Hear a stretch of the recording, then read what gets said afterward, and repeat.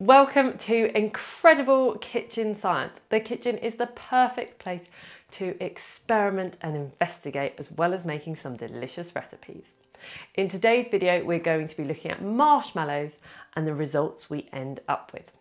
Now, to do marshmallows, you can either buy some or you can follow our recipe to make some, which I'm just going to show you now.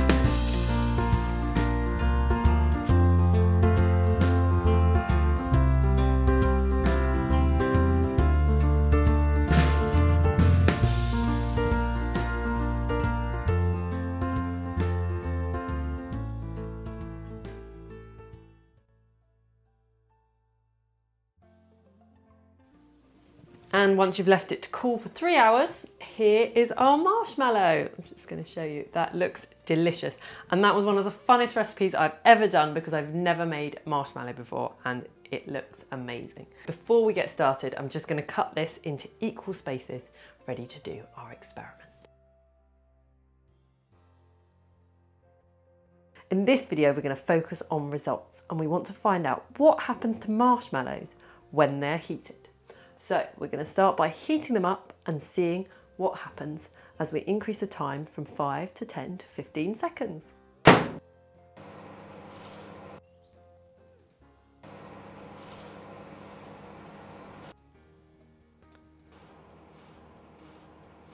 first part of our results is getting descriptive. So describe everything that has happened.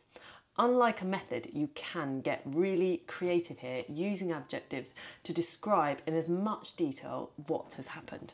So we're starting with our marshmallows here that we haven't put in the microwave, and then as we go along, what words can you use to describe what's happened to each of the marshmallows?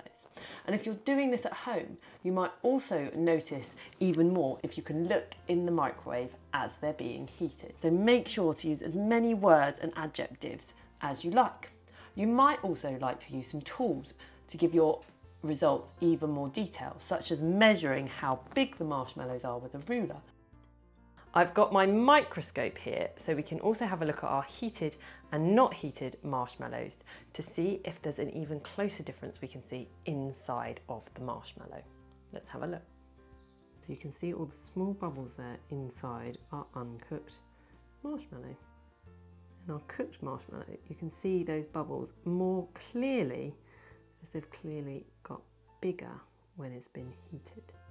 Because it's kitchen science and we've done everything in kitchen with clean hands and we've made sure everything's safe, so make sure you check with a grown-up first before you do this, you could probably try a taste test of your results as well, because you can add that in your description, how tasty you think each of the differently heated marshmallows are.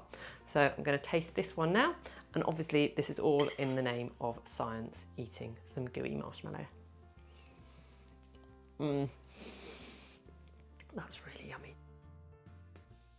Once you've done all of your analysis and wrote loads of descriptions down about your results, or you might just discuss them at home, you can then state what you've found out as part of your investigation. So you state it really simply.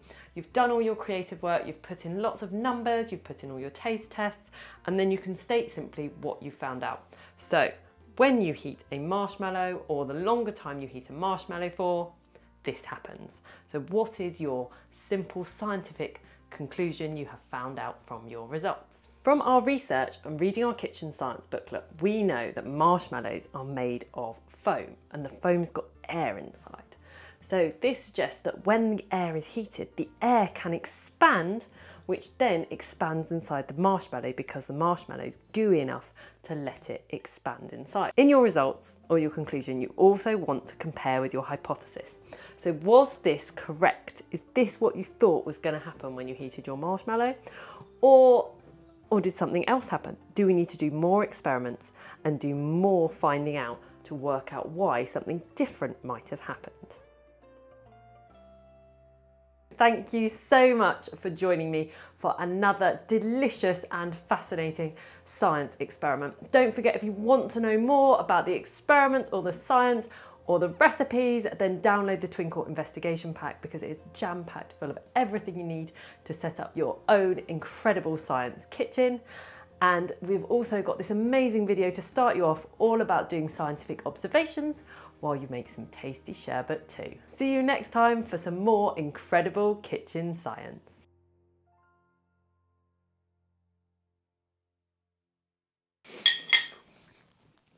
This is the best science experiment ever.